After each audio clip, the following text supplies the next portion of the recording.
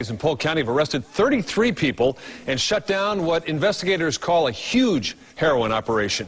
2 of those arrested got an early wake-up call from deputies. They didn't even have time to get dressed before being led off to jail this morning.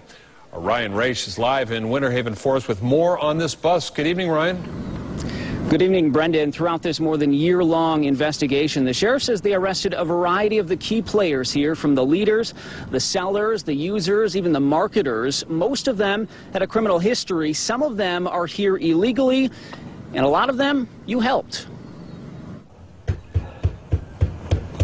A surprise home visit this morning by narcotics detectives marked the end to what the sheriff calls the biggest heroin trafficking operation in the county's history, led by this man, Pablo Bergen, a man with a decorated criminal past and a trademark of sorts. You could tell it was his heroin because he always wrapped it in this paper, and this is how we found it. Sheriff Grady Judd says they found it all over the county, but mainly in Lakeland.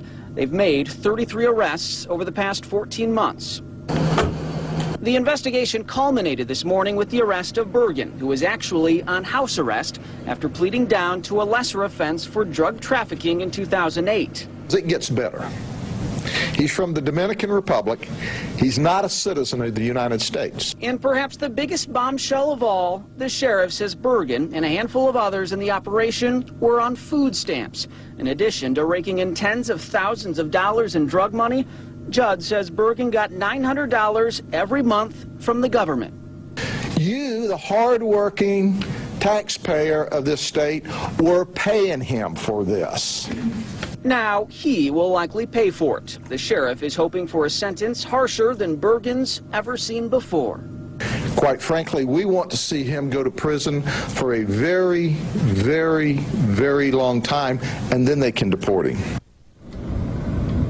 Now, Sheriff Grady Judd is pushing for harsher penalties for those involved in drug trafficking. Also, as you may suspect, he says he fully supports the proposed state law that would require drug testing for those who receive food stamps.